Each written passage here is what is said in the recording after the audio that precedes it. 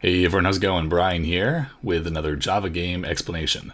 So I'm not going to count this as a full episode, but the last episode we made our runnable game file here so that we could export our game and send it to people or upload it, so on and so forth. What we're going to do this time is because some people are having problems with it, this is something that I probably should have included in the first episode or in the last episode, and that is how to debug a runnable or executable jar file. Because obviously we're not in Eclipse anymore, so how can you see the errors or what's causing it to crash, etc, etc. So very simple, probably like a 1-minute video. Here we go. If you're on Windows, I just thought of that. So this is for Windows. If you're on Mac, then it's gonna be a little bit different, and Linux is a little bit different. But let's go through Windows right now, and then if you have questions about other operating systems, just hit me up in the comments. So on Windows, you're gonna press Start and type in CMD. And run that. This is the Windows command prompt right here.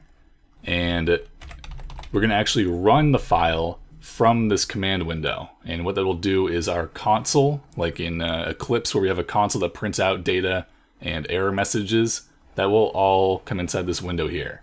So to run our file, we type in Java space -jar and then the path of your file. So mine is on my desktop right here. So my path, for example, would be C:\users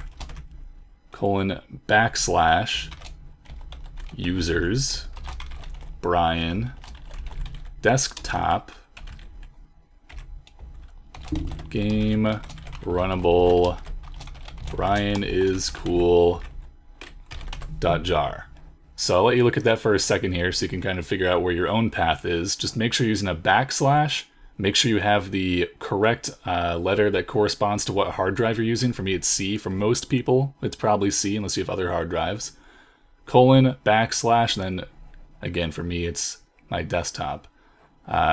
If you don't know the path to your file, you can navigate to it in Windows and look at the top of the window, the top of the folder, and it'll show the folders you used to get there. That's your path. Capitalization does matter, underscores do matter. And make sure to put .jar at the end there. So after you have that, you press enter, and it should run our game, just like so. But it's also using this as a console. So if you remember, this will print out usually in our Eclipse game, or in our Eclipse environment. And let's see what happens when I press play. It prints out beginning wave and 180, which I believe is our money. Yeah, 125, 70. Alright, so you guys get the point. So basically, this is now our console. So if you're having issues, if it's not running, if it's crashing, so on and so forth, do this, and then, either you can Google what the problem might be, or you can comment back with some more specific error messages that you're getting, and I'll try to help you then. So, thanks for watching, and I'll see you in the next video on Indie Programmer.